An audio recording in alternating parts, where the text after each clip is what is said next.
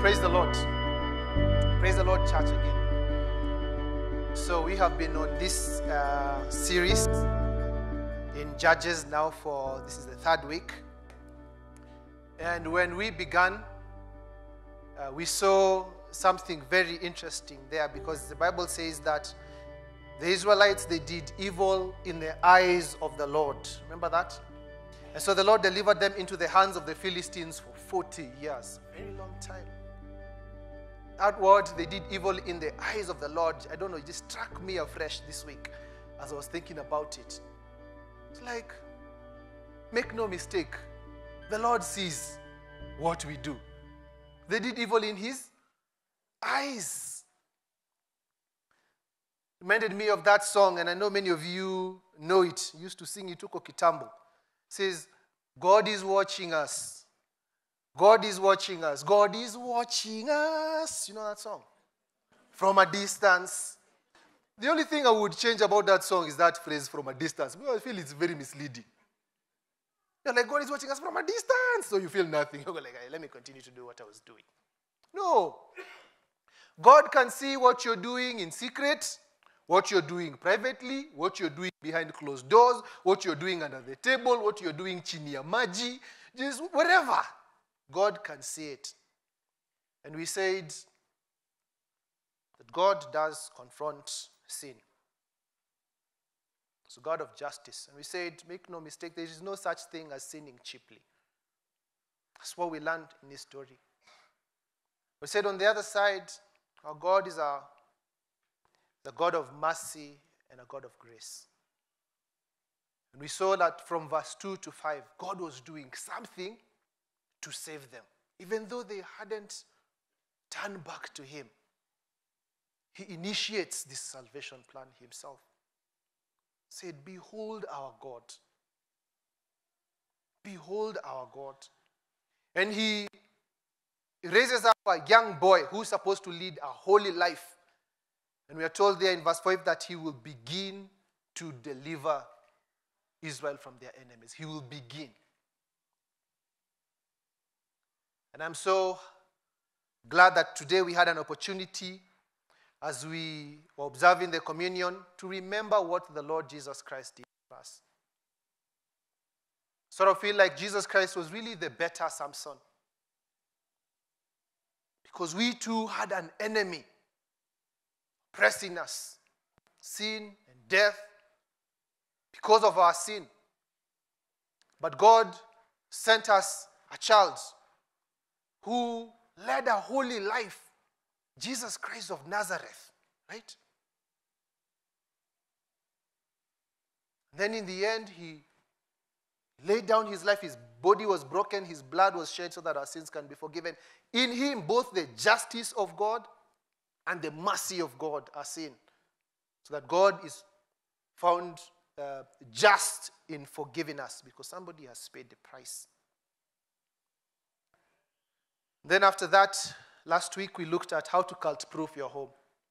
And I gave you two of my first points. And I said the first one was, tell your significant other what you're learning. You remember that?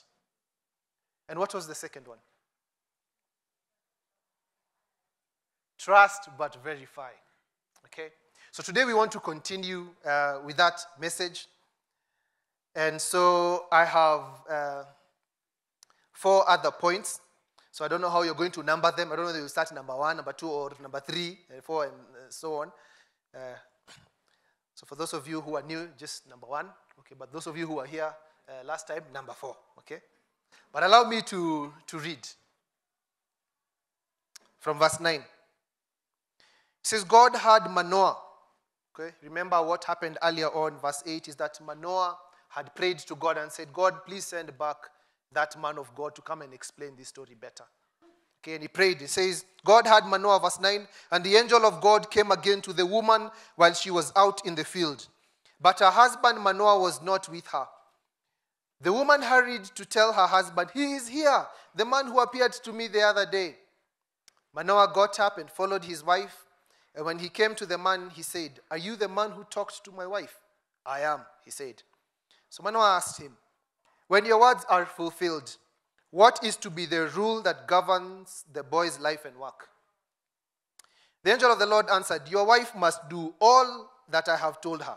She must not eat anything that comes from the grapevine, nor drink any wine or other fermented drink, nor eat anything unclean. She must do everything I have commanded her. Manoah said to the angel of the Lord, we would like you to stay until we prepare a young goat for you. Verse 16, the angel of the Lord replied, even though you detain me, I will not eat any of your food.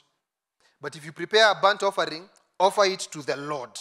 In brackets, Manoah did not realize that it was the angel of the Lord. Close brackets. Verse 17, then Manoah inquired of the angel of the Lord, what is your name, so that we may honor you when your word comes true? Verse 18, he replied, why do you ask my name? It is beyond understanding. Then Manoah took a young goat, together with the grain offering, and sacrificed it on a rock to the Lord. And the Lord did an amazing thing while Manoah and his wife watched. As the flame blazed up from the altar toward heaven, the angel of the Lord ascended in the flame. Seeing this, Manoah and his wife fell with their faces to the ground. When the angel of the Lord did not show himself again to Manoah and his wife, Manoah realized that it was the angel of the Lord. We are doomed to die, he said to his wife. We have seen God. But his wife answered, if the Lord had meant to kill us, he would not have accepted a burnt offering and grain offering from our hands, nor shown us all these things, or now told us this. Verse 24, the woman gave birth to a boy and named him Samson. He grew and the Lord blessed him. And the Spirit of the Lord began to stir him while he was in Mahanedan, between Zorah and Eshtaol. And this is the word of the Lord. How to cult-proof your home. Part 2. Here's my first point, or point number 3. There is nothing to add. God has already given us his word. It even rhymes, right? Can I say that again? There is nothing to add. God has already given us his word. Did you notice that Manoah did not get any new revelation from the angel of the Lord? Did you notice that? I mean, 3 times this message is sort of repeated. First time when the angel of the Lord appeared to Manoah's wife. Secondly, when Manoah's wife repeated this message to her husband. And that time, when the angel of the Lord came the second time to repeat the message. Okay? Same thing. Just very little differences here and there, but pretty much the same message. And I want us to learn 2 things from it. The first one I already mentioned last week. I said there is nothing wrong in asking God to provide clarity when the matter is not clear. Nothing new was said, but at least it was reinforced. Okay? There's nothing new. There's nothing wrong, in asking for clarity. But secondly, let us learn how to take seriously the word that God has already given unto us. Let us take seriously the commands and the instructions that the Lord has already delivered to us. Now, there are people who have an appetite for new revelation. And these people are susceptible to cults because cults are the ones that promise you new revelations, special revelation, extra biblical revelations, Their leaders use the Bible because they got a new revelation. Hallelujah.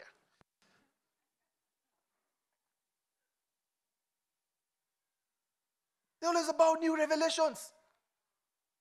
You go to church every Sunday. I have a word, a vision from the Lord. Nothing to do with the text.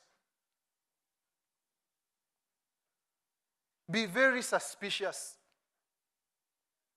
Be very suspicious of new revelations.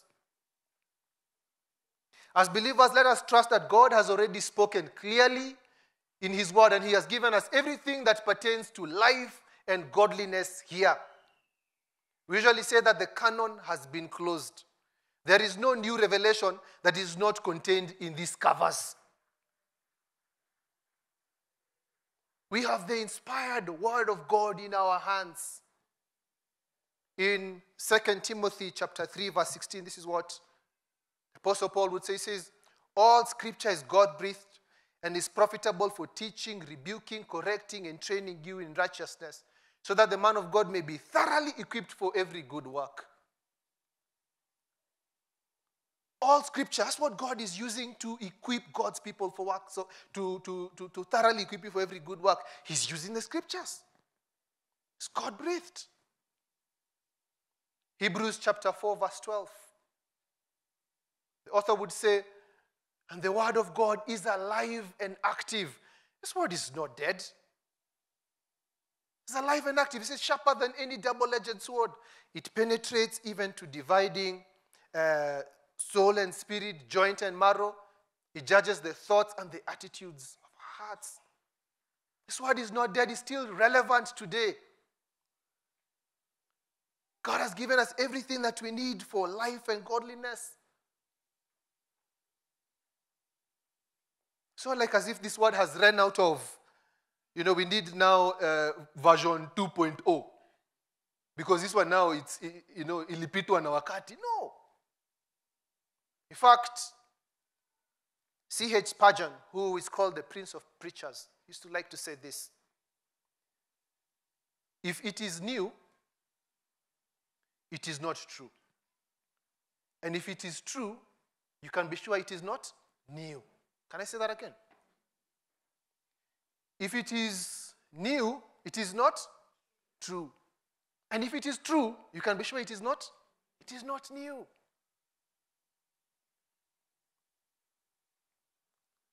And that's why we want to tell you guys, go back to the Word of God. These ancient words, ever true, changing me and changing you. That's why we want you guys to go. Learn to live there. You don't have to look for a man of God on the side because you're seeking a new revelation. That's why in this church, we encourage you to be serious with your Bible study. Because that's all that is needed. And I know that some of you probably are saying, me, I don't even know how to correctly divide the word of truth. That's why we were making advertisements for things like Pathway here, so that you can get the tools and you can learn how to make use of this word of God. This is what the Lord is using to transform your lives, to build you up, to encourage you, to rebuild. Anything God wants to do is coming from his word. That's why Manoah was told, go back to the commands that you were given. You saw that? Nothing new was really said. And now, of course, I'm not saying that the word of God does not have fresh insights. That's not what I'm saying. Hear me correctly, okay? Every time I come to the word of God, I actually see something new myself. This word is alive. It speaks. In fact, after the first service, one of you told me, that was I didn't even see those things about cults that came from that chapter 13. I'm like, even I didn't know they were there. I just went to the word of God. As I was looking at it, things were coming out. Because the word of God is always fresh inside. Every time you come to it, it never grows old. But I want to distinguish that from these new revelations that have got nothing to do with the scriptures. New revelations I don't know from where. Only the man of God has access to that revelation. Be very suspicious of that. Amen? And here's my second point. The God of the man is more important than the man of God. Can I say that again? The God of the man is more important than the man of God. I want you to see this, verse 15. Manoah said to the angel of the Lord, we would like you to stay until we prepare a young goat for you. And the angel of the Lord replied, even though you detain me, I will not eat any of your food.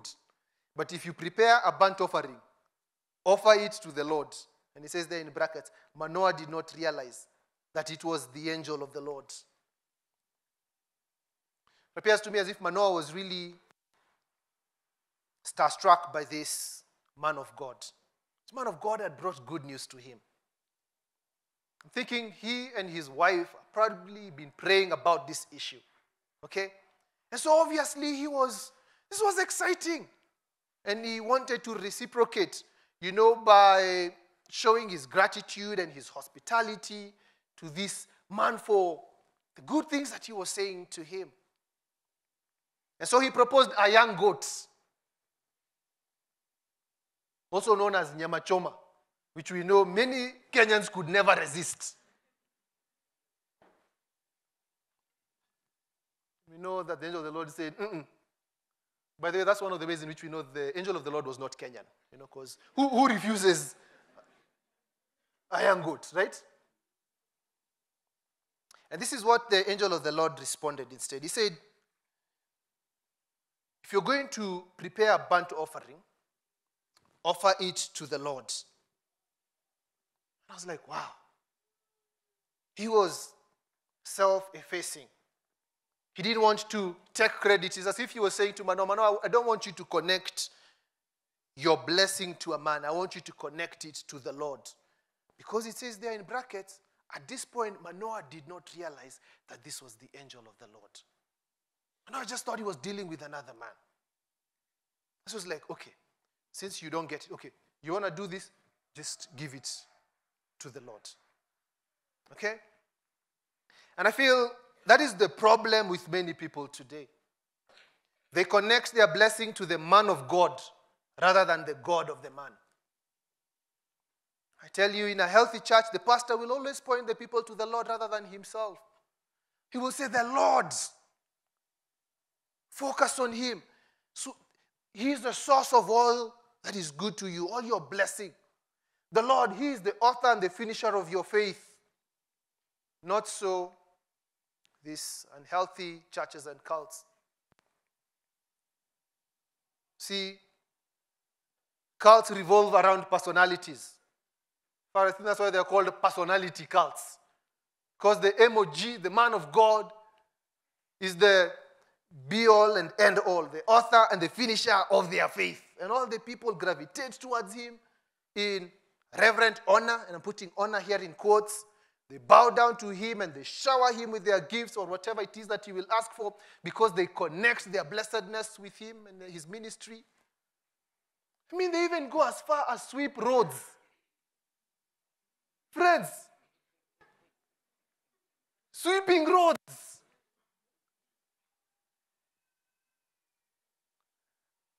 I don't know anyone in the Bible who anyone swept roads for.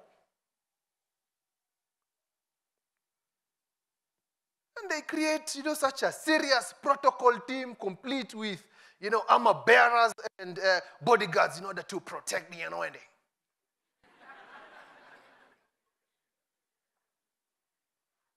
And some of these guys, they call the man of God, this is our spiritual father, And they tumbo us there on social media with, this is our spiritual father.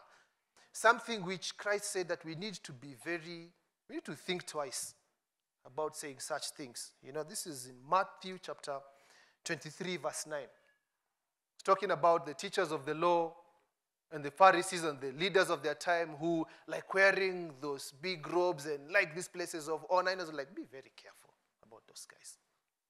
Hypocrites. And calling them your father and so on. You have a father in heaven.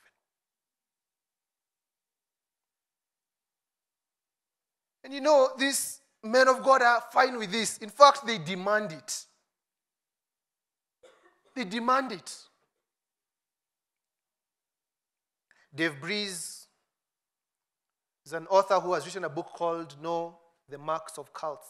He actually calls it presumptuous messianic leadership as a mark of a cult that ever emphasizes on honoring the man of God.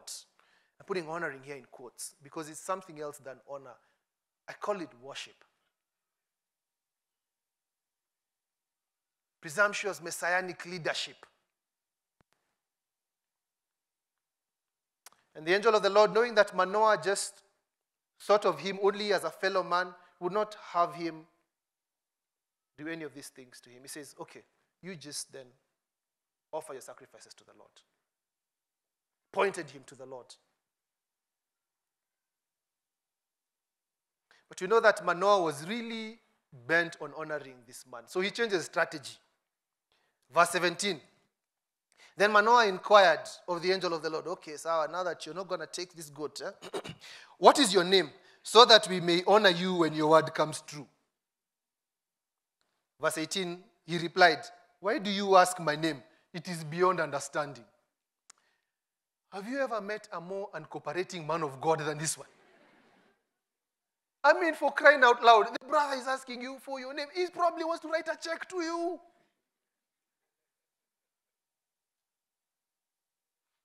I mean, if you were there, what would you have done? You would have given him your 3 names, right? You know, Samuel, Ithiga, Waweru. Okay? Samuel with a U, not a W. Thank you very much. Some of you didn't know my third name, so like, oh, what? That's... You don't look like that name. Anyway, I was thinking if Manoah was dealing with some of these men of God that we have in our country today, what would have happened to him? I mean, he opening himself up for exploitation like this. It would have been your rushword properly, right? What you guys call character development. I mean, we would have been watching this stuff on Viusasa. Because presumptuous messianic leadership usually goes hand in hand many times with financial exploitation. Goes hand in hand with financial exploitation. And of course, here, ladies and gentlemen, I'm not teaching that you should not be giving your tithe and your offerings, or you should not be giving generously to church, or you should not be giving these pastors gifts, okay? Because I was seeing them looking at me strangely. That's not what I'm saying. I hope you understand me. I think what we are against is this unwarranted veneration that we see extended to these so-called men of God and the superstition that goes along with it. You know, I want to sow into their ministry so that a certain breakthrough can come into my life.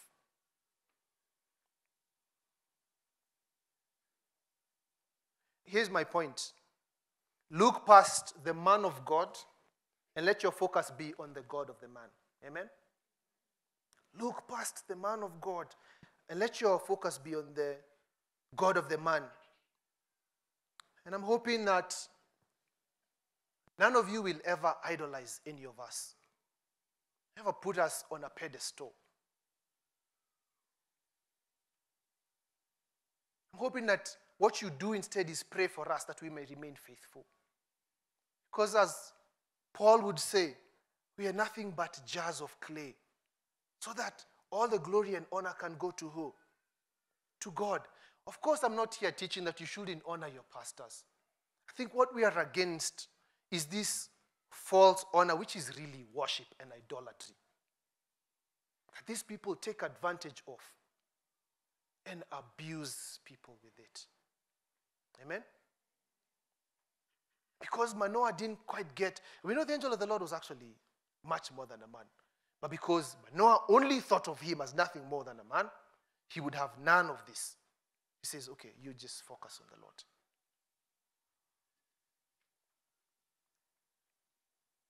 Which brings me to my third point. There is a limit to our understanding. There's a limit to our understanding. In verse 18, it says this. Manoah asked the angel of the Lord of his name. What is your name? That I may honor you. This is what he said. He said, why do you ask my name? It is beyond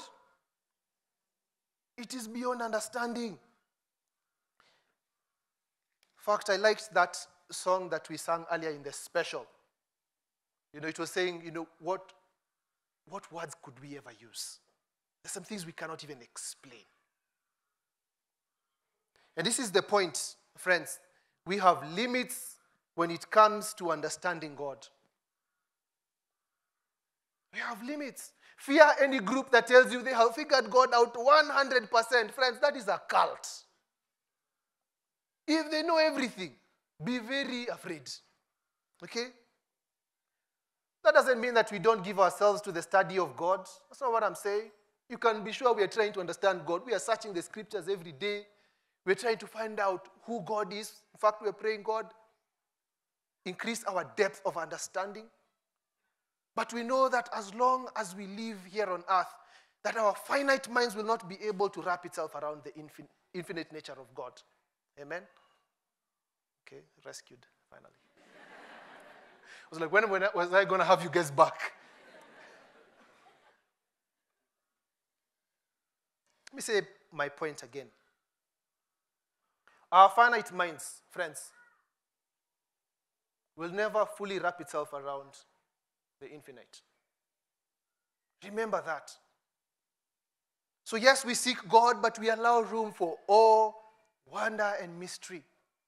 And we understand that in this life we'll never get to know it all. And you know what? That's okay. Hear what the psalmist says in Psalms 131, verse 1 and 2. He says this. He says, my heart is not proud. Lord, my eyes are not haughty. I do not concern myself with great matters or things too wonderful for me. But I have calmed and quieted myself. I am like a weaned child with its mother. Like a weaned child, I am content. Wow. Says, I'm not proud. And I think only proud people want to imagine that they can figure everything all out. He says, I'm not proud. I'm not haughty. I don't concern myself with things that are too great for me. But like a little child, weaned child with its mother, I am content.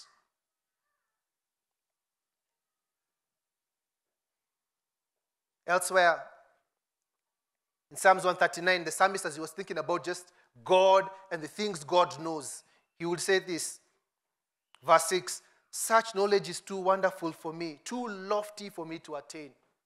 Thinking about what God knows and all that there is to know about God, it's too lofty for me. Paul, he wrote such an amazing book called the Book of Romans. Have you ever read it? Completely blows you away. Oh, amazing stuff. But in chapter 11, Paul just breaks into worship as he's thinking about God and the things that he's revealing. He says this, Romans 11 verse 33, he says, oh, the depths of the riches of the wisdom and knowledge of God. How unsearchable his judgments and his paths beyond tracing out. Just in case any one of you here ever read the book of Romans and you are like, I've figured God out 100%. No. Verse 11, he says, Yani, God, we can't even get to the depths of his getting to know him. He's a bottomless sea. And again in 1 Corinthians chapter 13, verse 12, he would say, for now we only see a poor reflection as in a mirror. In those days, the mirrors used to have poor reflection. Thank God for modern technology. Whoo. Mirrors of those days used to be made up of polished bronze. These days, at least, our mirrors are made up of aluminum, a very reflective material, or silver, and glass. Awesome. But in those days, you couldn't see very well. So it's like, for now, we only know things and clearly as in a mirror. He says we know things in part, but then we'll know things fully, even as we are fully known. You know that verse? He was content. He was like, he was willing to admit, we only know things partially. But I will tell you, friends, cult leaders know everything. They promise you or they purport that they know a lot of stuff. They've got no limits. Like, for example, we all struggle with prayer, right? In fact, the scriptures say we do not know how to pray. The scriptures say, you don't know how to pray. That's why the Holy Spirit is interceding for you with wordless groans. But there will come a man who will say, hey, I know why your prayers are not being answered. They know everything. Yeah? We don't know why some people suffer as they do. Okay, there are some people who we know why they're suffering. Okay, we just need to tell you stop doing this. And then, but not everyone. We don't know why some people go through what they go through. And God has kept that information hidden from us. We do not know why some people die, for example, and others remain alive. You've just heard from the assistant bishop that this week has been a very heavy week for our people. And we had the opportunity of showing up when the wound was still raw. And I will tell you, we did not know what to say. I mean, what do you say? Why this? Why this one? Why now? And we, like Job, just remain quiet. But some man of God somewhere will tell you it has got something to do with your star that is not very well aligned. Nyota yako. Like, what? They know stuff. Okay? Or it's something to do with your, you are cursed. Nimeona kwa macho yangu ya imani. With my eyes of faith, they have a word of knowledge. They know something. And they want you to see them kando with an envelope so that they can explain it to you. Things that they're kept hidden. God has not revealed some of these things to us. And friends, you must be content to knowing that we will never know everything in this world. Why must you know everything? Ask yourself that question. So how come many people are taking advantage? You open yourself up for abuse because you must know everything. Understand that some things are kept hidden from us and only God knows. That's why Manoah was told, my name is beyond understanding. Name is beyond understanding. It is way past your pay grade, Manoah. Okay, you can't understand.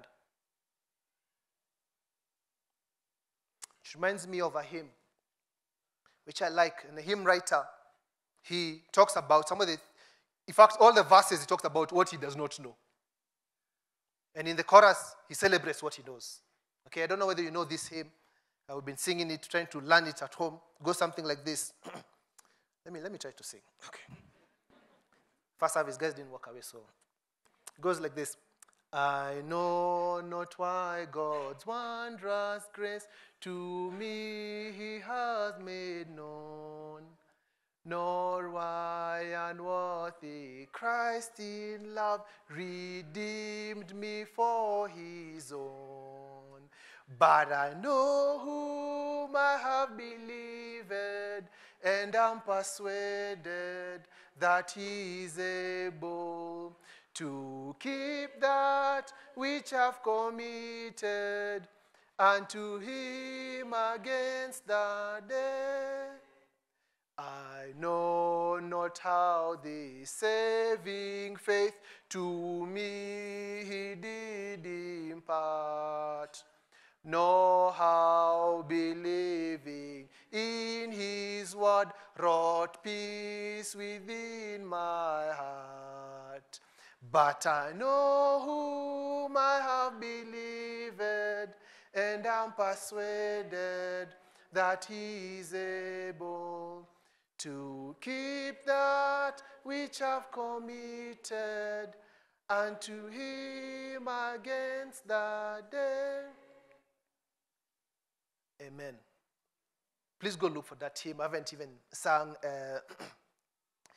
verse 3 and 4, because I know the worship team probably would have not come for the third service, but like, that guy can sing. Let him just...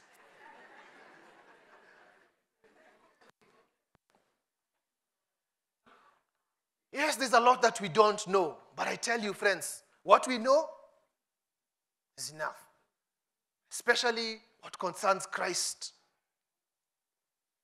It's very interesting because I know some of your translations, the response that the angel of the Lord gave Manoah when he said, My name is beyond understanding. Some of your translations say my name is wonderful. Anyone whose name says my name is wonderful? Anyone whose Bible says that? Okay. My name is wonderful. And commentators say Hebrew word used there is closely related with the Hebrew word that Isaiah used in Isaiah chapter 9 when he was talking about the coming Messiah. So the coming Messiah will be called Mighty God, Everlasting Father, Wonderful Counselor, Prince of Peace, and of the greatness of his government and peace there will be no end. Wonderful Counselor, wonderful. The same word. It's beyond understanding, that range of meaning that it has. And I want to say to you, friends, to know Christ is to know God. To know Christ is to know God. You can even confidently say, I actually know his name, right? Let that satisfy your curiosity.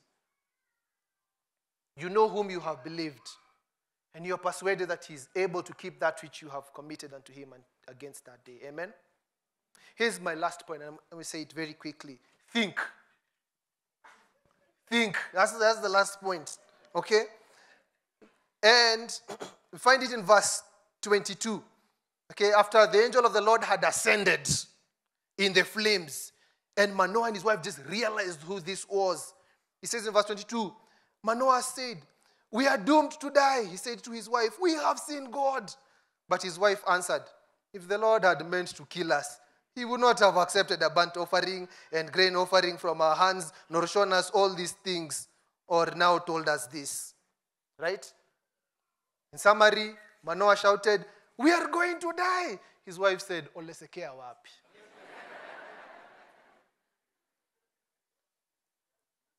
I mean, verse 22 and 23, it shows you either who was the more reasonable one in that marriage, or who was the one who was spiritually mature, or both. Right? I mean, one of the things I like about Manoah's wife is that she knew that our faith is a reasonable faith. And she was not afraid to use her mind and to reason logically, because faith and reason are not enemies. I mean, not to throw shade on Manoah or to judge him harshly. I know Manoah, when he was saying, we are going to die, he was just being reverent. This is reverence. Okay? Because if he has God, and that's, you know what, actually reverence is better than irreverence. I know that many of us, our struggle is not reverence. We struggle with irreverence. Have you ever met a guy who tells you, you know, me and God, me my boys? I'm like, you and God are what? My boys. Me, I think we struggle with irreverence. So this is not bad. However, reverence combined with reason is even better. Right? And this is where Manoah's wife comes shining. Because when Manoah is jumping into error, Manoah's wife, she has 3 reasons why she's not afraid.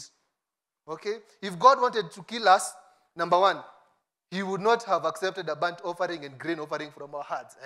Number 2, nor shown us all these things. You know, God has shown us a lot of things lately. And number 3, he would not have told us this. Probably she meant, you know, that we are going to have a child and then he kills us. Manoah, does that make sense? Who's going to have this child then? You know, she was just a thinker. That's what I love about her, right? I mean, of course, we know that there was this Bible verse in Exodus chapter 33, verse 20 that says, no one may see me and live. But you know, you have to take the full counsel of Scripture here into view. Don't fall into the habit of taking one Bible verse and then formulating a whole theology around one Bible verse. That's what cults do. It's called segmented biblical attention. So some cults out there, the Mormons, for example, they baptize their dead people. You know, they just take an obscure verse on the book of Corinthians, you know, and then they now come up with a whole theology around it. Thankfully, Mrs. Manoah, she was a thinking Christian. And she reminds us that God did not give us a mind and then intends us to forego its use when we are worshiping him. In fact, The Bible says about loving the Lord, you shall love the Lord your God with what? With all your heart, with all your soul, with all your mind, underline that, and with all of your strength. So whenever you're coming to church, don't leave your mind at home. Okay? Here we have come to engage and to reason together.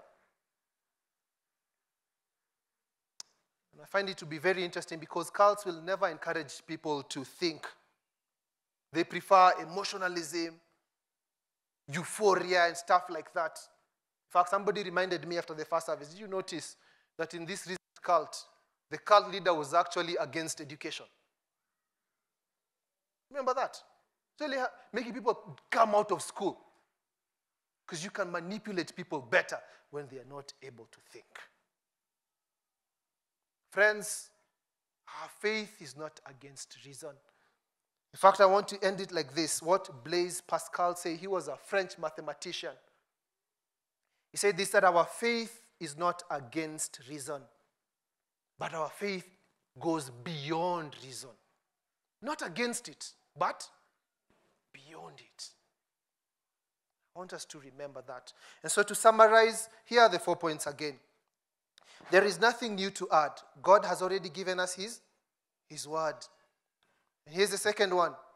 That the God of the man is more important than the man of God. And here's the third one. There is a limit to our understanding. And then lastly, please do what? Think. Amen? Amen. Let us pray. Dear God, we want to thank you for this word that is God-breathed and it is profitable even in this day for teaching, rebuking, correcting, and training us in righteousness. Thank you for this word that is alive and active.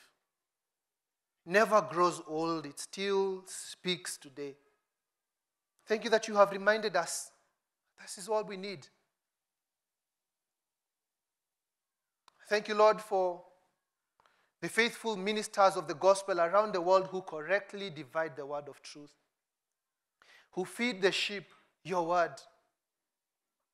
And now I pray, Lord, for this congregation, that there will be those who remain faithful and who remain steadfast in the truth, that they will not be led astray by these wolves in sheep clothing. Teach us, Lord, how to correctly divide the word of truth and how to watch our life and our doctrines closely. I pray, Lord, that you would change any inclination in us that tends to elevate men, tends to idolatry and worshiping of people. May you help us instead, Lord, to honor you, to put our hope and our trust in you and not in men who can fail.